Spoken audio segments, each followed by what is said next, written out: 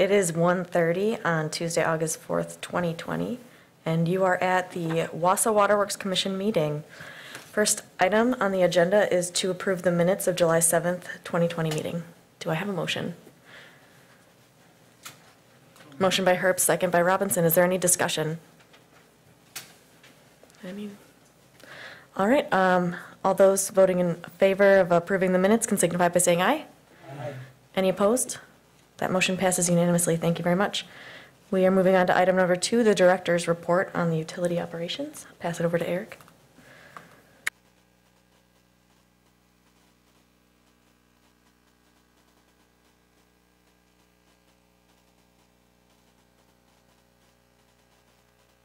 It's on certain line items, but one of the items, finance, is here. I know that question came up on the borrowing versus the operating budget revenues and debt issuance, and you know how we make those determinations too. So if you want any elaboration on anything with that.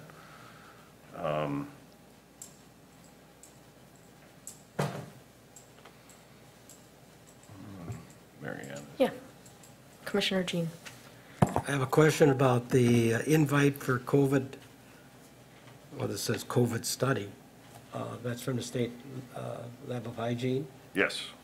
I think that's, I support that. I don't have a problem with it. But is when we draw the sample at the influent, is it just influent or are we doing effluent too? I believe it's just influent. And the purpose of the test is it would be looking for genetic material that would indicate whether the virus was present or not whether it's active or dead or alive. And so it would be used to estimate or predict the amount of the epidemic or the infection in the community, and it's not going to tell us whether the wastewater is hazardous or what safety precautions we might want to take. So it doesn't address that part of the wastewater. Yes. The container, is it the normal influent container that we would be utilizing? Like one day it goes to the lab and then there's another one that takes the sample for the current day? I believe that they are composite samples. So our composite sampler collects a big jug of water. Right. And then we're taking that back to the lab anyway. So then there'll be a procedure, which we don't have yet. But the technician in the lab would put some into a sample bottle to ship to the Wisconsin State Lab of Hygiene, and then other samples we test in the lab or ship out somewhere else for testing. The question would be, is it supposed to be specific for that day? And if so, are the containers sterilized to put back for the next 24-hour composite?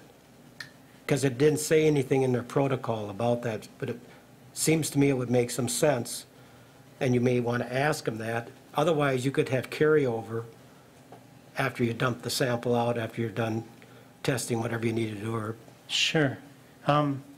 We would certainly get a protocol from them, but if there's one drop of leftover, which there wouldn't be, they get rinsed, but if there's one drop of leftover in this big 2-gallon container, it would still be a small percentage-wise, even though we're probably looking for stuff in the parts per trillion, quadrillion, some range, I don't know. But yeah, we would get a procedure from the state lab before we collected samples. that was my point. Thank you. Yeah. Any other discussion?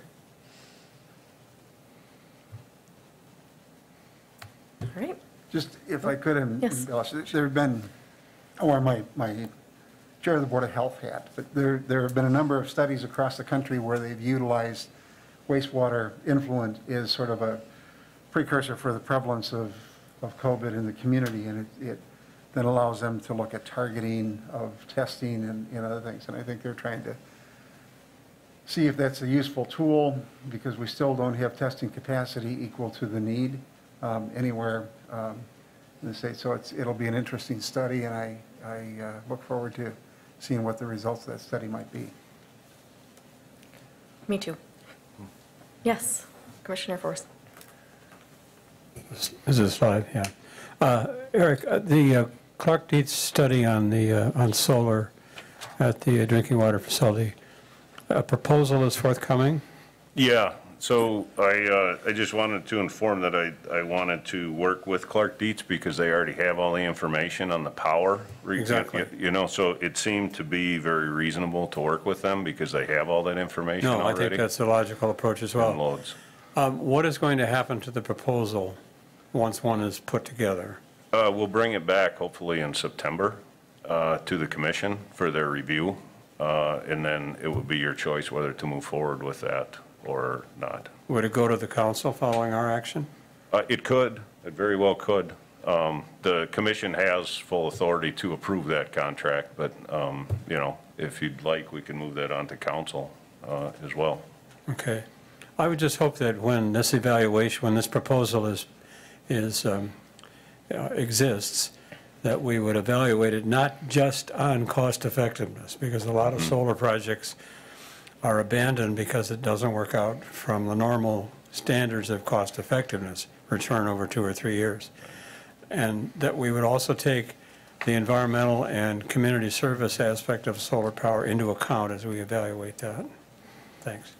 Yeah, you bet, Jim. I fully agree with you on that as well. Thank you.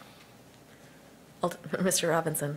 So the question relative to that solar contract, what are we expecting the cost of that to be? And help me understand, you know, so are we sole sourced at Clark Dietz? And are there other people, you know, what's their background in this? And are there other providers that could look at it as well? Well, I think there's other engineering firms that could help us out with it too. I mean, the advantage of Clark Dietz is they've designed all of the power requirements for the drinking water treatment facility. So they have all of that work done ahead of time. They already know what the power loads would be. You know, I don't know what size of facility we would be designing. Anything over 20 kW we would definitely be doing, but that has some requirements that we have to have an engineer of record sign off on that design. So, I mean, having, you know, to work with an engineering firm who already has a full background over the last couple of years in the design is very beneficial from the utility standpoint. So what is the goal of the solar component? Is it to be self-sufficient? Is it to be supplemental? Do we have a stated policy goal as to what we're trying to achieve with our solar system? Supplemental, we want to, the idea right now would be to generate, you know, to an economical,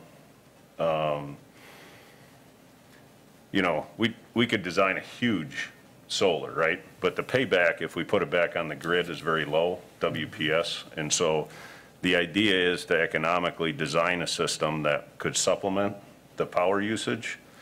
And also anything we generate would be used to help offset our costs.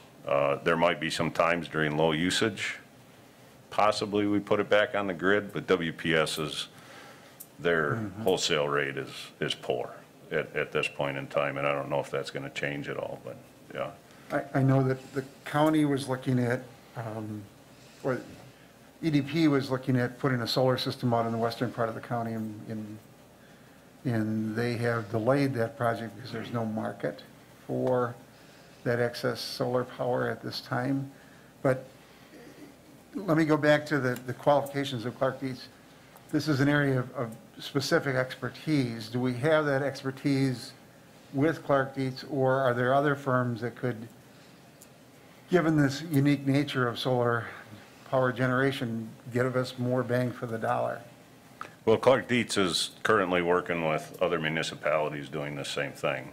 So Tanya's on the line if she wanted to talk about some of the other facilities that she's working with. Do you want me to, can you hear me? Yeah, we got you, Tanya. Yeah, so just briefly, we've done over 100 megawatts of solar projects, and those range from rooftop to utility scale ground mounted arrays, the largest being for DT Energy in Lower Michigan. And I can provide that information if it would make you feel a little bit more comfortable. I have a write-ups on various projects. Right now we're working on a handful of projects. Probably the closest one in the state right now is for Parkland College. And that one is in design and construction. It's kind of a design-build scenario at this time. So there's a number of them active, and then under our belts already, finished and running are just over 100 megawatts of solar power.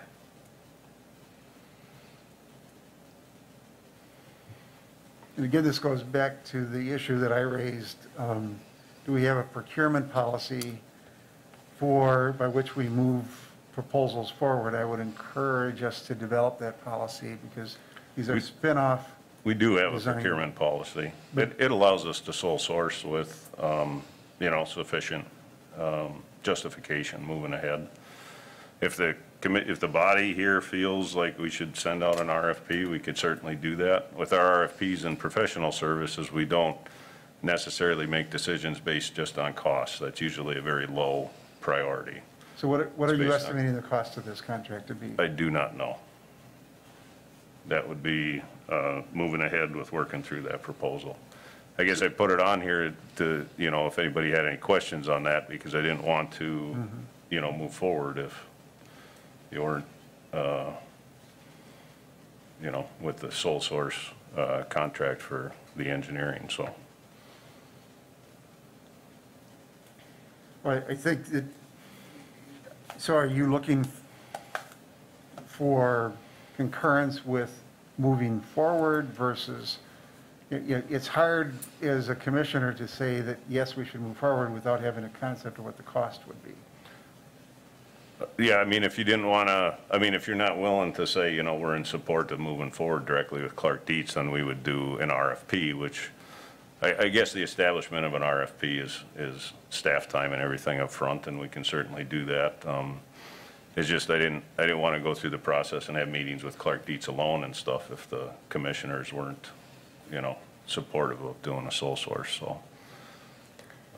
I think this is probably an opportunity for us to look at our city procurement policy. I know it's been updated, and maybe ensure that what we're doing kind of jives with the will of the body. I think that's fair. And getting kind of an estimate of the cost will be important, but also some of the other criteria that we're judging this project on, making sure that we have that fully outlined too.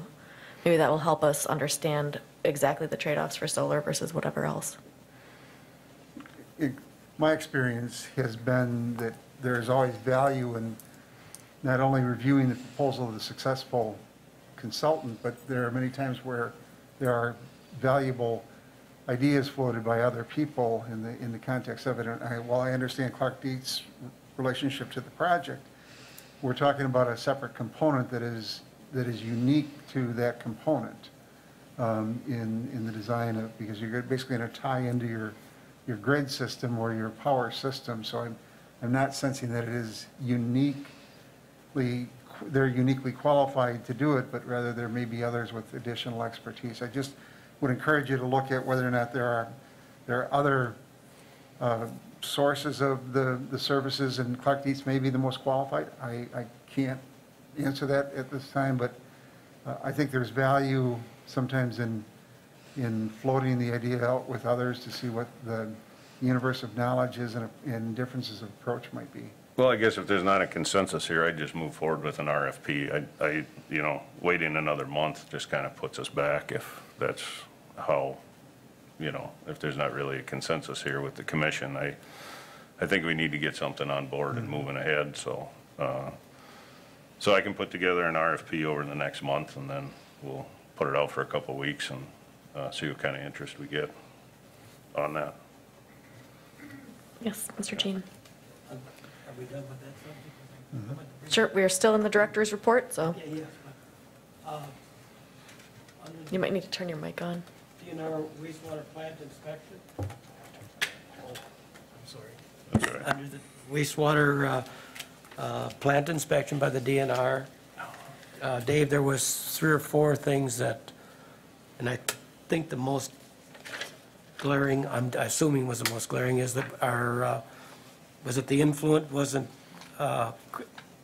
providing accurate information on the incoming flow? Is that correct?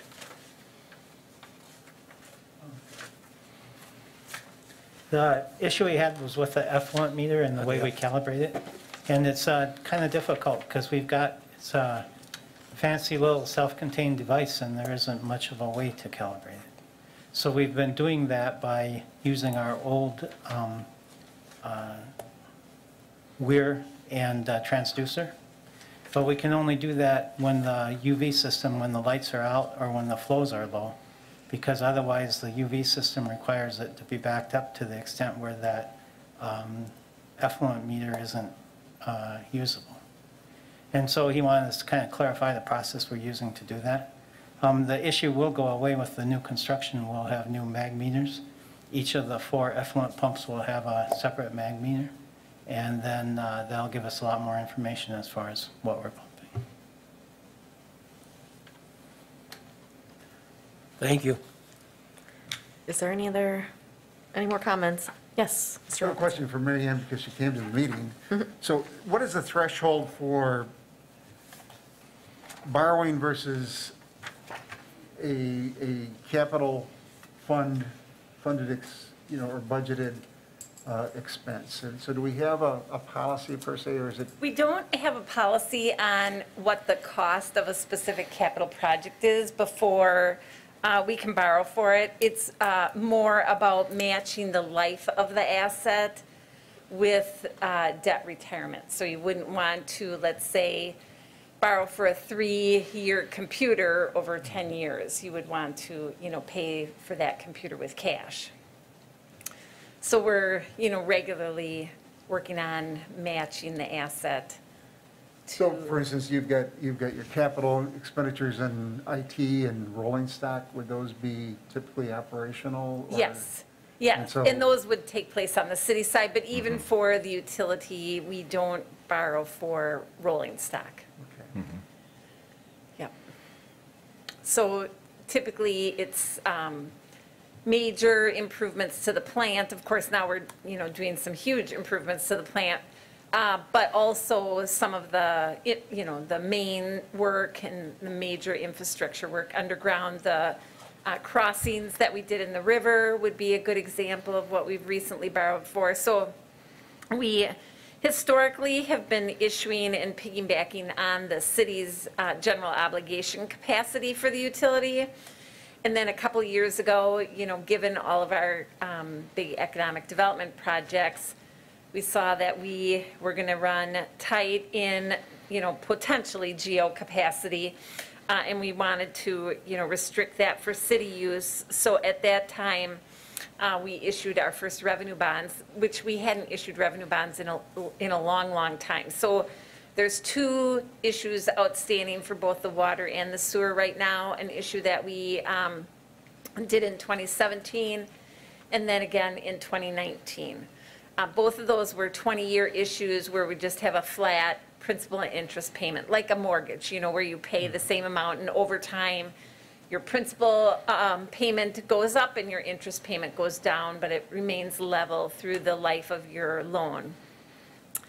This year, in 2020, we wanted to issue revenue bonds again for some capital projects as a means of trying to save on debt issuance. I had proposed to our financial advisors, what if we looked at doing a 2-year, look at what our needs are for a 2-year period, but only do 1 issue. So that's why we are now, in August, we're kind of trying to fine tune those plans. We would issue the debt sometime in 3rd or even 4th quarter, and then we would reimburse ourselves for the funds that we've expended this year and then have the rest of the proceeds to draw in 2021.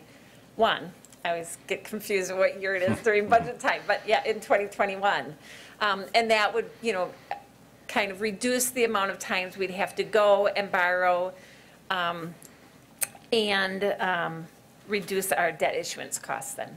So what are the arbitrage requirements right now? Arbitrage, well, it depends on how much we've borrowed, but, we have to spend the lion's share of it in 2 years. So that's why if we kind of reimburse ourselves and then just do the next year, we should be well within the arbitrage. And of course, with low interest rates right now, it's really hard to get into an arbitrage situation anyhow, so. And what is the difference in basis points between a revenue bond and a GO bond? Well, so the issues in 2019, the 20-year that we issued was about 2.5% over the 2 years, the true interest rate. And I think we did the fire station and it was about 2.19. So not a significant amount, but So you know, what was the some. timing on that? Because I think county borrowed for, don't hold me to this, 1.17. Oh, in this year? Yes. Yeah, well, I was referring to 2019's issues, so we are going for our 2020 issue for our general obligation, and our financial advisor was expecting we would get under 1% maybe, so I think we'll see great rates, most definitely. Any other questions? Awesome, great questions, thank you. Thank you. Is there any more discussion on the director's report? Otherwise, we can put this on file. Okay. Moving on to item number 3, discussion and possible action, increasing the grant amount for private side lead service line replacement from $3,000 to $5,000. I know we've had a couple of discussions on this, but why don't you, I don't know who wants to take this one, kind of briefing us. Yeah, at the last meeting, there was a consensus that probably the best thing to do, especially for projects that, for replacing private side lead service line on the priority list, the commission said a couple of years ago, we're down to previous construction projects, and so there's some added costs with those, with sidewalks, potential curb replacement, and that normally we wouldn't have on our street reconstruction projects. So to increase that specifically for prior year projects from the grant amount from $3,000 to $5,000, you know, to get more interest to cover that and hopefully get more of the lead out of the ground. Do I have a motion? A motion by Herb, second by Jean. Yes, Mr. Forrest. Question. I just wanted to ask Scott what the numbers are for the recent period on replacements. I mean, are we doing any better? Or are we still pretty much stuck For the past at the level we were at? For the past projects, we still have 2 that we've paid for. There are a lot of people that have showed interest, but nobody has moved forward with it. 2 since the last meeting. 2 total. Those Total. were the 2 that we had last time also. And how much money remains in our account for this year? About 150,000. Okay, so we could do, we We've could do had- 25 projects if we go to 5,000. Correct. That would cover 25 projects. Thank you. We've had actually 47 people that have shown interest, or at least contact us with interest in past construction projects. But I think the funding level and the cost of the projects has deterred a lot of people. I would hope if we do have an increase that we would go back and at least notify these 47 people and have them on a first come, first served basis and get that money taken care of. Mr. Jean. Other than the sanitary, I mean, the pipe, if I read it correctly, they typically pay for the pipe because it's not eligible cost. Is there any other costs that the homeowner wouldn't be eligible under the 5,000? No, it's just the sanitary line. Is this not to exceed 5,000, so it could be one that would be 4,100 and they're not going to get 5,000? Right, up to 5,000. Yeah, so if the cost. Oh, yeah, they don't get to keep the change. Right, yeah. Sorry, everyone. Is there any more discussion on this? Or are we ready to vote? All right, I think we're ready to vote. All those in favor of increasing the grant amount for private side lead service line replacements from 3,000 to 5,000, signify by saying aye. Aye. Opposed? Nobody. That passes unanimously. Thank you. Moving on to item number 4, discussion and possible action on issuing additional tedious excavation permits prior to their current permits being completed and closed. Maybe I'll let our director here explain the situation. Yeah, so we had, as you know, TDS is in the city, putting fiber throughout the city and neighborhoods. They've broken down the city into, I've kind of off the good, but I thought like 87 sections, so 87 permits that, you know, to issue for, and the city requires an excavation permit for any work that's being done in the right of way by an outside entity. And so the TDS has 16 crews in the city right now working in various areas. They want to bring in another 4 to 6 crews. So they want the issuance of an additional 6 permits. And right now they haven't closed out the permits that they have yet. And the problem that we're running into on the utility side is the locates. So if they don't close out a permit within 30 days, they have to come back and request that permit again, pay for it, and they're on their 4th generation of these permits because they're not completing those sections of the city. And every time that they don't complete, they call in a relocate, and our guys are going out and relocating again.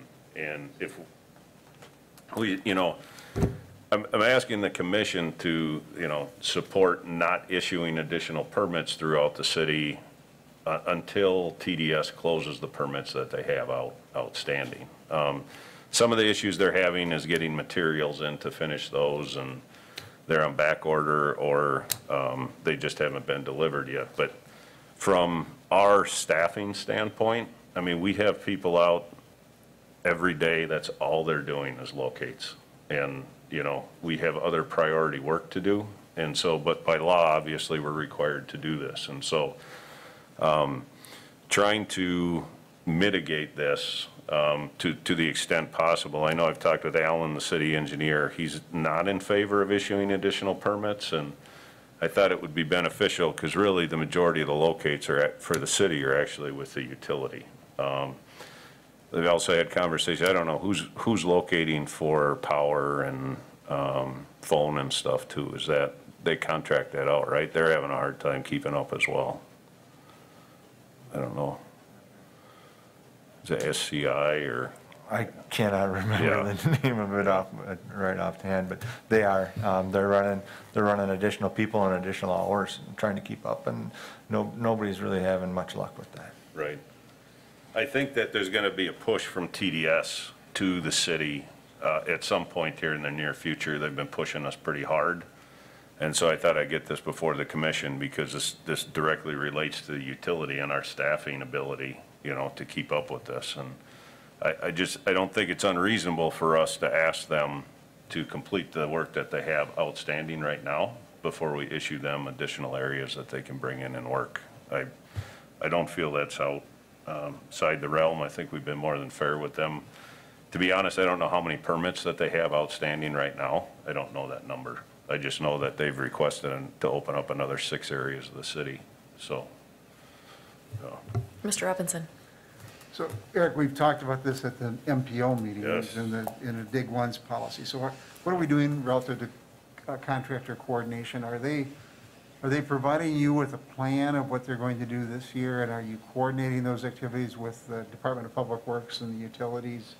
Oh, sure. They They've provided us plans. I mean, we've kicked them back before we've issued the permits to make sure that their plans are adequate and accurate for, you know. So when we go out and check to make sure that, you know, that they're showing any conflicts on their plans, our storm, water, sewer, whatever it is. So engineering is taking care of all that review before the permits go out. But again, you know, if they don't get that permit closed out, or if they are delayed on materials and have to go back, they have to call in or relocate, you know, when they go back 10, 12 days later.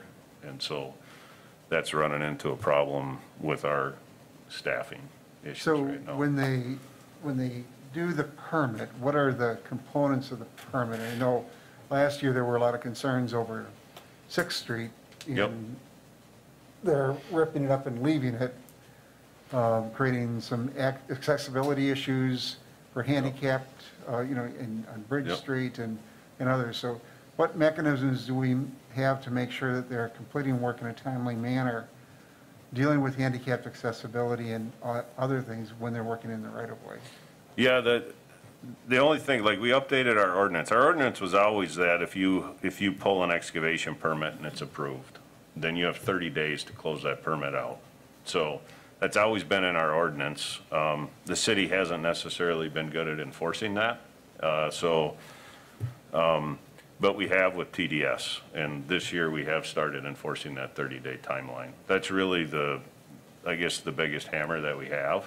And then they have to come back and ask for that permit again, pay that fee, go through that process and tell us what it is, but then they get another 30 days. So when we issue that permit, and let's say they don't have it 100% done, because you'll see throughout the city, they have their conduit coming out of the ground, and it's the vaults, I guess, that they're having a hard time getting in. But they're gonna have to go back and dig those vaults in, and they're gonna call in another relocate for water and sewer and utilities, and so we're gonna be back out there locating that again, when that does come in. So some of the issues that we've had with the locates is they'll call in, let's say, 6 blocks of a street, right? Well, they won't say the west side, the east side, north side, south side, and then, so we go out and we have the plans, and it shows the plans that were approved that they're gonna be on like this side of the street, right? So that's the side we'll mark, but then their subcontractors will come out and say, well, we wanna switch to this side of the street. And then we have to spend time going through and telling them, no, that's, it was approved for this side of the street, this is the one, so every time the locate comes in, it's been a challenge, from engineering all the way down to the actual locates. And so we want to work with them, we want to work with everybody that wants to do excavation. We do have certain teeth as far as, not issuing the permit and stuff again, but if we issued it initially and they aren't done yet, obviously we want them to get done. So, issuing more permits to kind of compound the problem seems to be not a good solution at this point, So, we had a hard time at the beginning as well with TDS, trying to understand where they were gonna put their lines. They showed their lines on one side of the street or the other. They sent them to us, but they didn't have any other facilities on there. They didn't show sidewalks. They didn't show our water, sewer, storm. So we kicked them all back to them, And so they got started late, probably 3 weeks later, or 3 months later than what they wanted to because of that. And so, but in the engineering office too, we can't watch them 24/7, 16 crews around the city. And so we're following up with them the best that we can. And really, this is the only control that we have with them throughout the city, or the issuance of these permits and allowing them to work in different areas. So I don't know if that fully answers your question, John, but. So I think one of the concerns is that the statutes aren't favorable to local units of government in our ability to control those activities. So do you feel as if the limiting the scope of their work through a limited number of permits is going to be enforceable? I do, that they're not gonna be able to work in these areas. I haven't talked with the attorneys, if they do start working in an area that they don't have a permit for. I don't know what the city's ability is, for forfeitures on that or any sort of other action, I don't know. So what is the city's ordinance as it relates to, I submit a permit, is there a timeliness provision where it has to be approved within a certain period of time, and what basis is there for denial? Yeah, so there's a laundry list of things that they have to provide with that. They have to show any conflicts, they have to show plans on what they're doing, they have to, and be detailed enough. And if they're not, if we can't really discern what they're doing, then we just kick them back. And I think that the engineering has to review those within 10 days. And then we have to respond at that point on those permits. And do we receive as-bills at the end of the day? No, I don't believe that we're gonna receive as-bills from them. I think that they are going to have, I don't think they're surveying, just like all utilities, they don't survey in their facilities. They just have general drawings of where their facilities are. So Are they digging, trenching, or boring, do you know? They're directional drilling, but their capabilities are limited. I think the furthest they can drill with the equipment they have is like 50 or 75 feet. So you'll see a lot of sidewalk sections pulled, you'll see, so, yeah.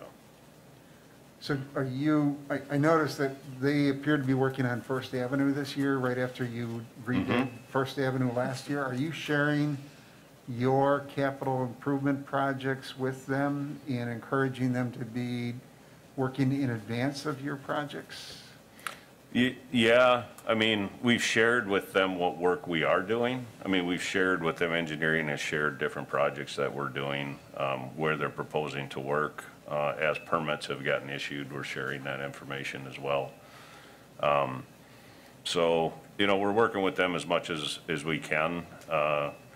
Usually they're okay, but, you have subcontractors upon subcontractors out there, and they're coming in and they're, on the street. Sometimes they see a sheet and that's all they see. They don't know anything else. And so, but, the problem is for us to be out there is frequently, on inspection. We don't have that capability.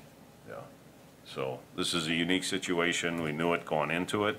We amended our ordinance accordingly. We've sat down and talked with them, but, again, I think through the permit process is really the strongest, avenue that we have to restrict where they're working and try to be able to keep up with them as they're working through the city.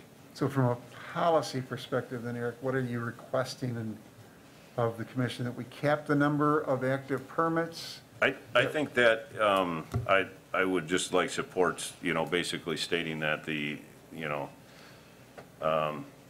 that the commission would like for us not to issue any additional permits until permits, existing permits are closed out. So they close a permit out, we'll issue one more, so we're not adding to and compounding the problem that we have, so. And again, do we have the authority to do that? I think you have the authority to support that, I don't know. I mean, from a staff perspective, according to the ordinance, the city engineer or myself has the direction not to issue those permits, but I think one of the things that if push comes to shove with TDS, they may be before the council or other body, asking for us to issue those permits and stuff. And I think from the rest of the staff in the city, it's not that much of an issue, but for the utility staff, and we're shorthanded and having people out just doing locates, if we're not able to keep up and something happens, then we're on the hook, we're liable. Because we have 3 days to do those locates, or 24 hours if it's an emergency or a relocate, so. So to me, that's a problem, and I don't want to get into that situation with that liability, so.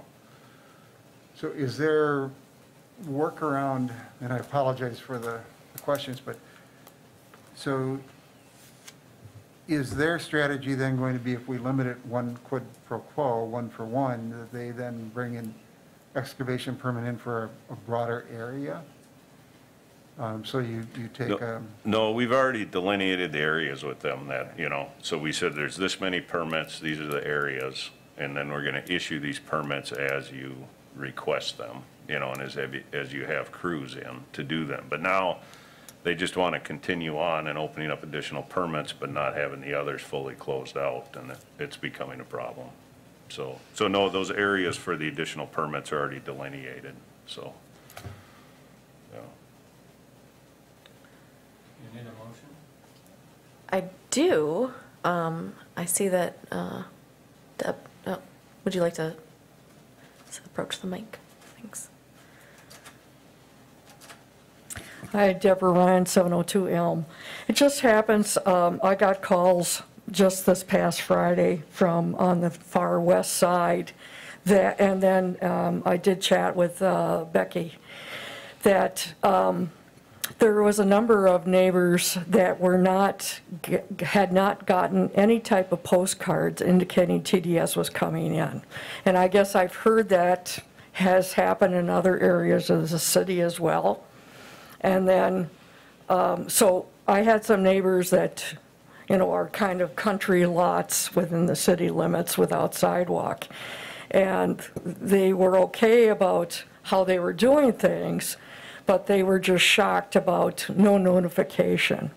And at a certain point, I did talk with them about there are some laterals that may be done soon, and should this be done, can you coordinate this trenching and that? And they said, well, we don't have those kind of permits yet to go to individual houses, but that our trenching is very minimal, just, I guess, a few inches underground.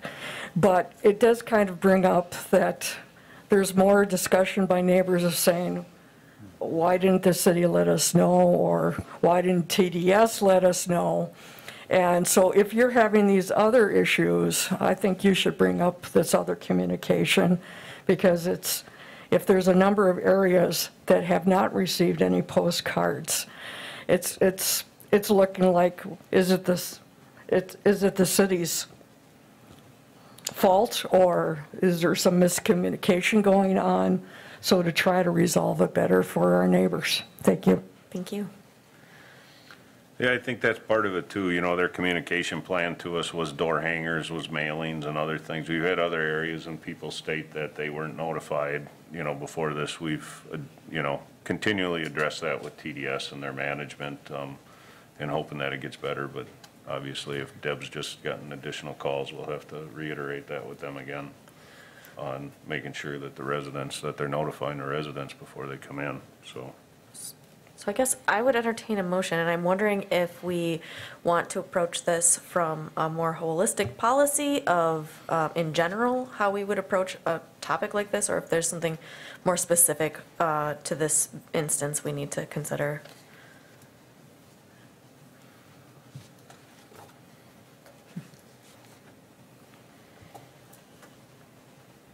Mr. Robinson. Eric, what would happen if we went with a graduated permit fee? And that is, every time the permit was renewed, the price went up. In essence, creating some incentives to complete the work the first time.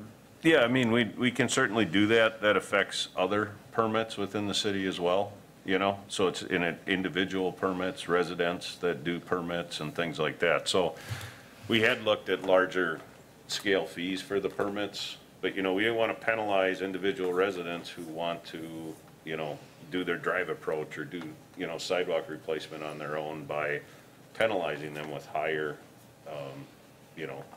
rates for excavation permits. Do most of those people complete it within the time of the initial? Not all of them. Sometimes they're at the mercy of their contractors, they anticipate, 30 days. That's where we haven't really been real tight on enforcing that until really this year. And I think one of the, I think also too with, we looked at various items. I do think that if there's a way that we can structure that and not penalize the homeowners, that want to make improvements to their property, I think that something that we should continually look at. But right now, we don't have that provision in. And so, and I don't know how we do that without, penalizing the homeowners and stuff, make that, and then we also have to, WPS has been a fairly decent partner, doing their work with excavation permits and stuff, and we've worked with them as well. So, yeah, I think the idea is great. I don't know exactly how we do that or structure that, and if that would be in time for what TDS is doing at this point in time, so, yeah. I guess I kind of like where you're headed, and I think there's definitely a difference between a business and a private individual doing their own work. I don't know what it looks like when we issue permits, if that's not a different process, or could it be? I don't know as far as the way you issue those permits and all that. Yeah, we had talked about issuing different permits, like a different type of permit for a utility project such as with WPS or Frontier or whoever it might be, versus a permit for a drive approach or a curb or something like that, So we would have to explore that and see how we would break that out.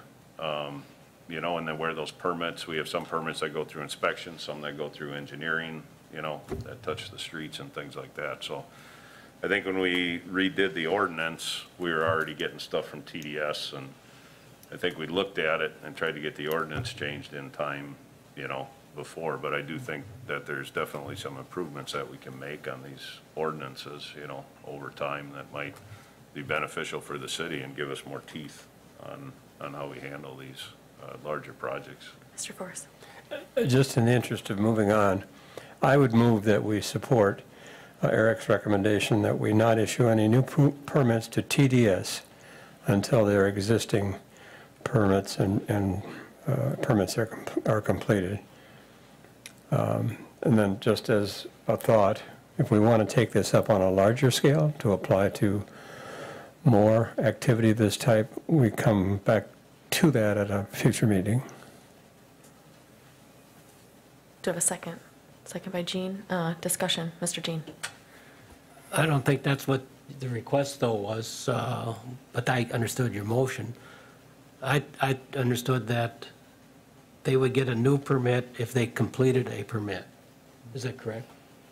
His motion is that there's going to be no more permits until they have those completed. Is that correct? Yeah. Is that what you want? I was reading Eric, trying to read Eric's note there, but I'm away from my notes at the mic. So I think it's not issue any new permits until existing permits were completed. Right. and I Does think that cover your concern, Joe? It does, that's how it's written, Jim. Oh, and- okay. and- I But misunderstood. I'm thinking that maybe it's like if they close one, we'll issue one, kind of a one for one. I may not have written that very I well. would certainly rephrase my motion Okay. to reflect that. Okay. And Yes. I'll agree. Is there more discussion on this? Yeah, Mr. Robinson. For clarification, then, we are capping the number of permits based upon workload and the ability of the staff to respond in a timely manner, given the priorities of the department. Just for explanation. Yeah, I think So that's we're- the attempt here for us to do that. Mr. Jean. I think I'm correct in saying this, but staff can correct me, but our utilities typically are quite a bit deeper than where they're working. The only place that we have a risk is probably a manhole or valves or curb stops, because they would be going through the area of elevation. But it's still, I understand it's a great deal of extra work to go back out there and freshen up those lines. Right. They're typically there, but I don't think the curb stops would necessarily be there because that flag might have been gone. Do we leave a flag for them? Do we paint the grass blue there or what? Both. Okay. So, but that means they'd have to be remarked. Right, and part of it too, when we've talked with them, is that, if we do have a line running there and they're running their line there, is not to have it right on top, to have some separation. And so they are lower, we are deeper, but, to make sure that there's some practicality for, the future when we are doing work, and, yep, so. Is there any more discussion? Okay, the motion is to not issue any new permits until the other permits are closed out, clarifying one permit closes, another one can open. Yeah, All thank right, you. all those in favor can signify by saying aye. Aye. Any opposed? That passes unanimously. Thank you very much. The next topic, item number 5, discussion and possible action on the wastewater treatment facility compliance and maintenance annual report.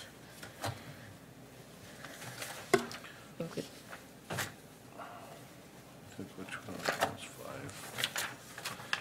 So annually, we provide the the CMAR to the state. Dave prepares that with the information that he has down at the wastewater facility. It's enclosed in the packet for you to review. I referred to Dave to highlight maybe some of the narratives and some of the issues we've had this past year. It's kind of straightforward. Part of it is sort of a self-evaluation. Dave, your mic, Dave? Thanks. It's pretty straightforward. Part of it's sort of a self-evaluation. Part of it, the computer plugged some numbers in for us, and it was pretty harsh on us with the BOD results.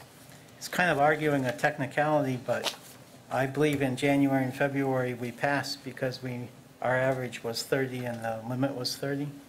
But if there was a rounding over the number, then the computer failed us. But it's sort of a self-evaluation, so we can decide what our issues are and address them. So there isn't any point in, my opinion, arguing over the details. If we didn't exceed the limit, we were darn close to it, so there's not much of a difference. The BOD is what I'm specifically referring to, and that's on that effluent quality. There's an issue called nitrification, where the ammonia, we want the wastewater system to break that ammonia down to nitrogen, and then that has nitrate, and nitrite has oxygen. And when that doesn't happen, it happens in the lab when we do the BOD test. So it skews those BOD results, because then the ammonia gets broken down, the nitrogen, the nitrate, and the nitrite absorb oxygen, and then that makes us fail the BOD test. So that's a problem we have. And so partly, it's not exceeding the BOD that we're required to comply with, but on the other hand, whether it's the ammonia or whether it's the BOD, it's still absorbing oxygen, and if we were discharging to a trout stream, it'd be sort of the same issue that way. So we had a problem in January because the weather was particularly cold, and so the temperature got low, and when the temperature of the wastewater gets below maybe 50 degrees, it's hard to keep these nitrifying bacteria going, and once you lose them, it's hard to get them reestablished. So we were fighting that in January, February, March, and April. And then in addition, in March and April, we had some pretty big storms that kind of flushed through our plant, so we lost some of our solids. So then we had some individual days with high spikes of BOD that really was BOD. And so we ended up with 4 months that failed according to this, the BOD results. And so that got us down to an F grade. We understand the problem. We haven't had a problem with it this last year. Our new plant will have several things that will help us control this better. We're going to have a new final clarifier that'll give us another 33% of the capacity and the clarification. We'll have a better system of controlling what's going on in the aeration tanks, so we can have better control over it.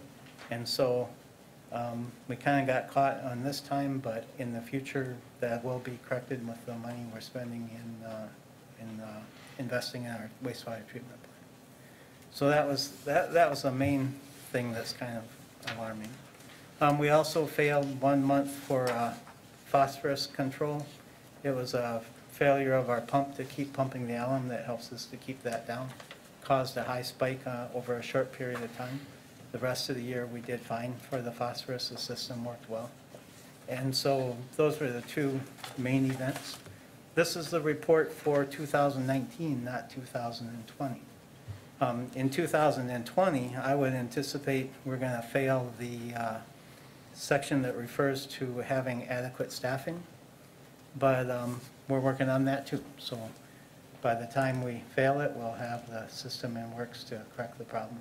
And that's a self-reporting issue. We could certainly discuss it, but we've got issues with Mr. staffing. Jean. So 30 is the limit, Yep.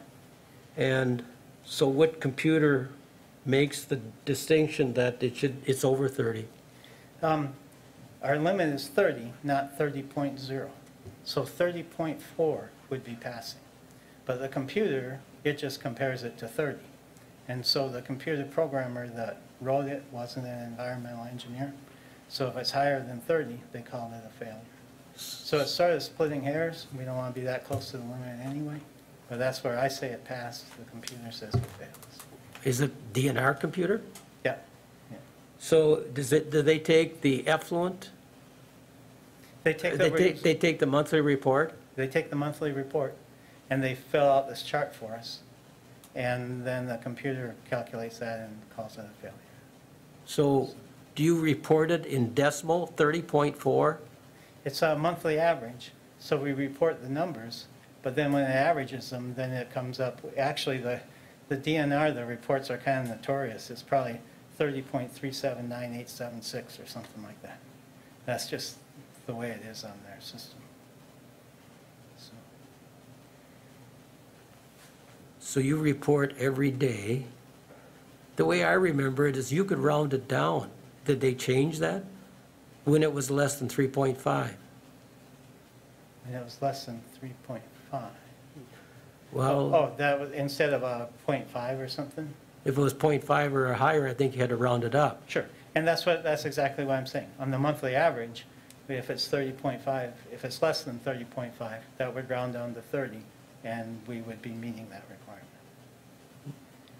But on a computer system, it shows a failure because of how the DNR has their system set up. It takes into account that decimal, which is above 30. So if you, I mean, we kind of went through this with phosphorus too. We went like through it with phosphorus. Yeah, like we had like a couple times where we had like 1.01 or, 1.14 or something, our limit is 1. And so it said we failed, but, we're still at 1 because we round.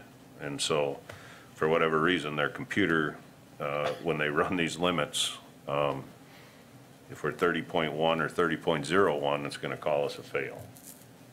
Even though the document says 30. Correct, because it doesn't show the decimals that go up. Well, then I think the numbers should, so they generate this page? Right. Okay. And again. I thought it was us making that assumption that it failed. Sure. And in one hand, it's a little frustrating, but if we're at 29.9 consistently, we should bring that to our attention and figure out what we're going to do about that, because we're nearly failing. So I don't see it as a big deal in the overall sense. It's calling our attention to the fact that we were running near the limit on our BOD. And there's a technical reason for it, and we got the solution in the works. So. Mr. Force. Eric, those Commodore 64s just aren't very accurate. Right. Dave, can you quickly summarize for us what in the new plant is going to prevent these BOD excursions? There's some stuff I have to learn, but we're going to have a new, it's escaping me the name of it. We have a new effluent before it goes into the aeration tanks. The aeration tanks is where this process of consuming the BOD happens. And before that happens, we're going to have a sort of an agnoxic zone.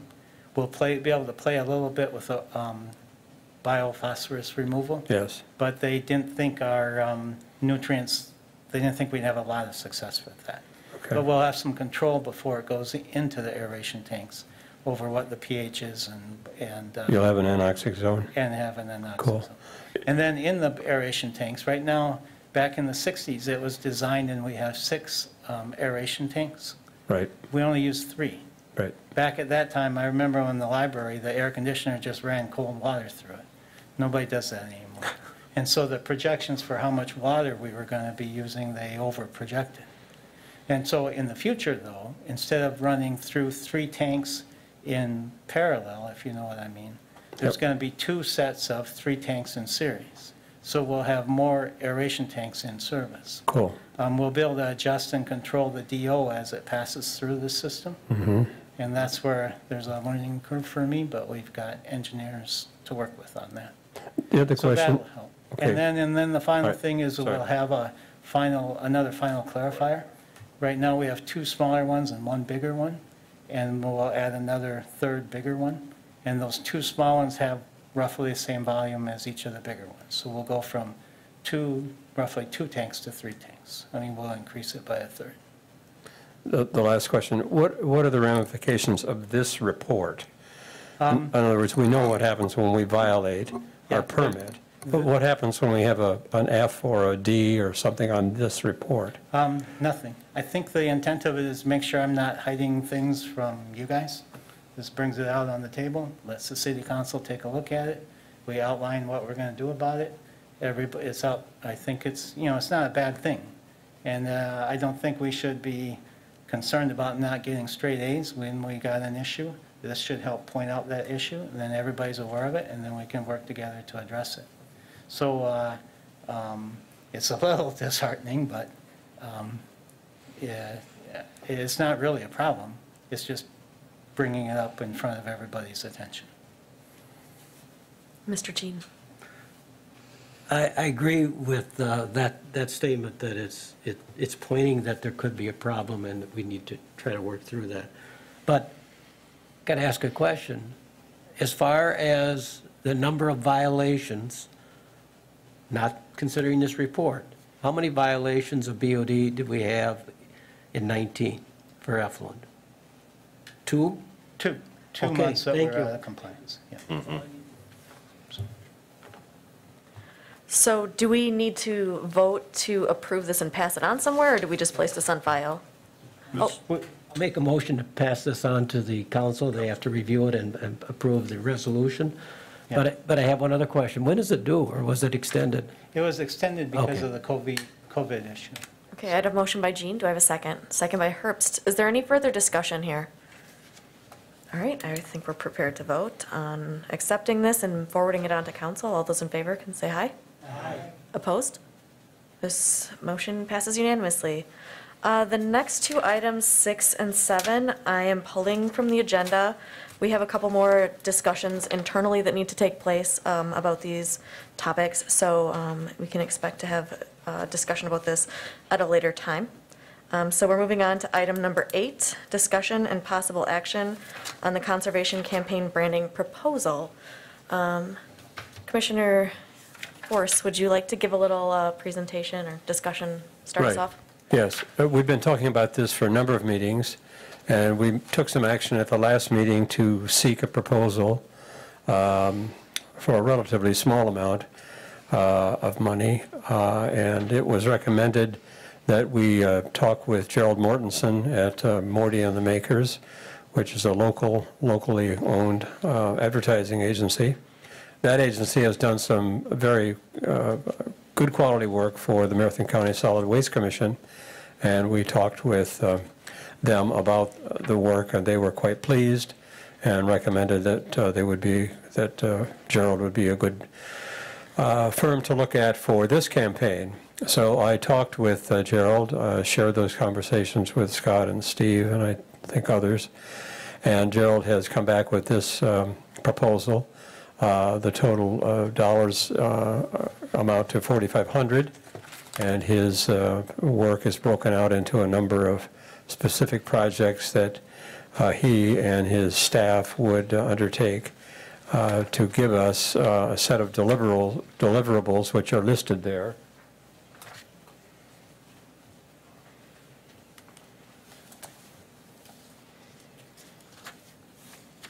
And that would include a creative brief, which would be based on an analysis of the situation and interviews with key people, and then design, which would include logos, name, maybe some advertising mock-ups that we could select from, some copywriting, creative direction and project management for a total of $4,500.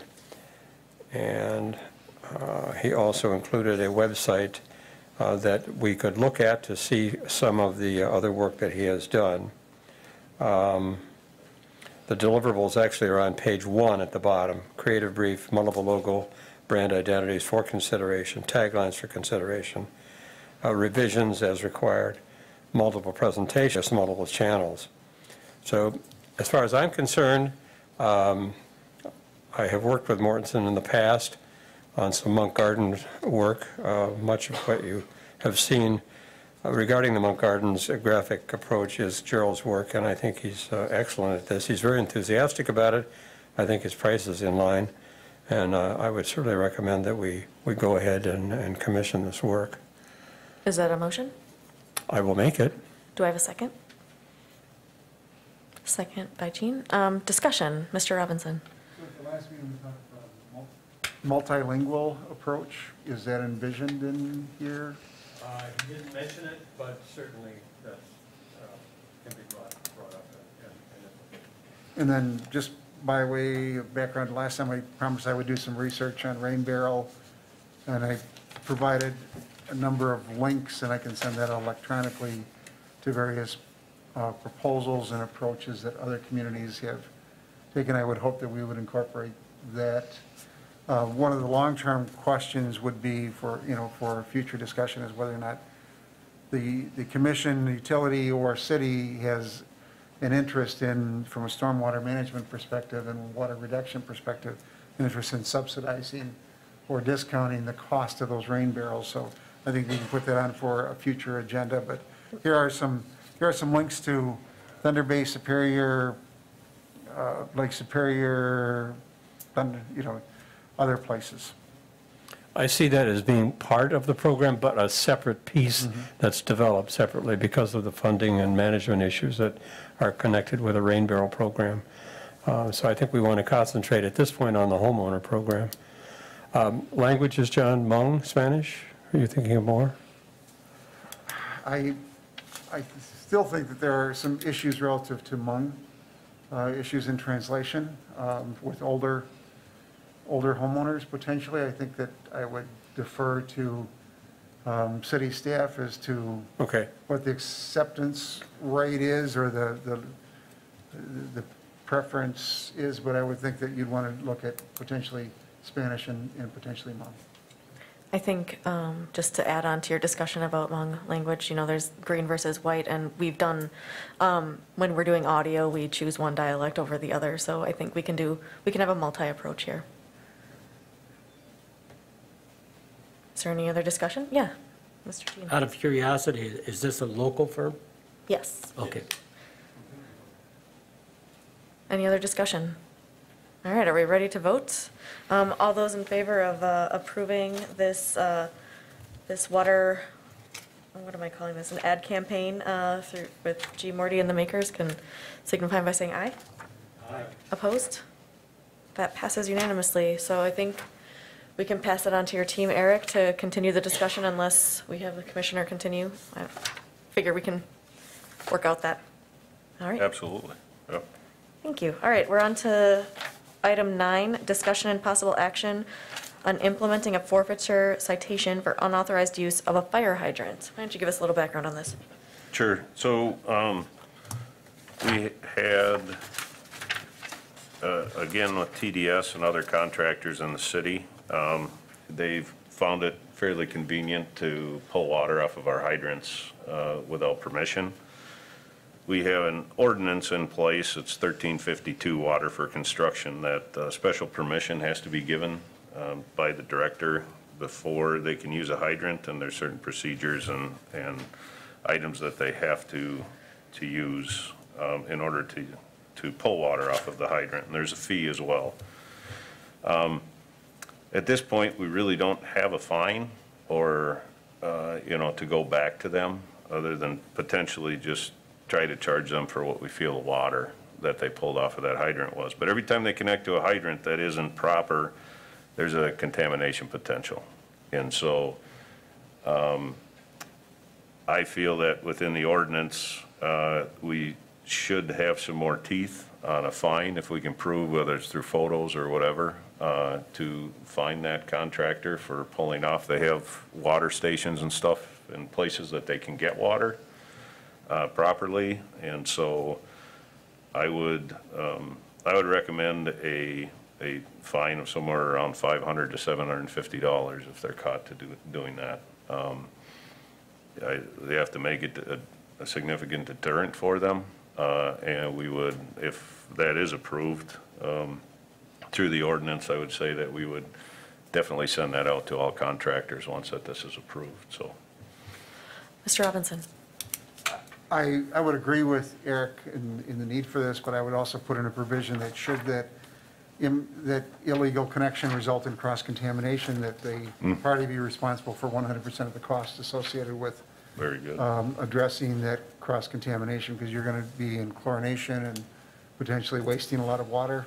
I think that we would want to, as a disincentive for them doing it improperly, make sure that they cover our costs. So Is that a motion? I would move that we direct staff to develop a modification to the water for construction ordinance, creating a penalty, which includes a monetary fine as well as a liability associated with cross-contamination issues. Do I have a second? Second by Jean. Any discussion? Mr. Jean? Oh, Clarification. directing staff to deem an appropriate, I think it needs to be high enough, yes, 750. okay. Okay. Mr. Jean? I'm okay excuse me. with that. Okay. I'm reading through this, and I thought I understood it, but is that water metered The question is the water metered? as they're drawing it from the hydrant? I see they talk about reduced pressures, valve, zone valve. We do have a meter with an RPZ on it. What happened is we got rid of the construction meters because they were no longer legal with lead limits and what have you. And we had a lot of contractors that would come and check them out, and then they'd ride around in their trucks for the entire summer without any use. So the utility's been setting that meter when absolutely necessary. Otherwise, we're requiring them to get water at our bulk stations. Well, the other issue that we do run into is our hydrants are backward compared to the rest of the world. So we run into a lot of breakaways and hydrant shafts that are either twisted or broke off from contractors using them without knowing that they turn the other way. So another issue that gets presented with unauthorized use. Is there any other discussion, or are we ready to vote? I just have a comment. Ms. Herbst? Was this just brought to your attention by homeowners or somebody that this was pointed out to you that they've been using the water from the hydrants?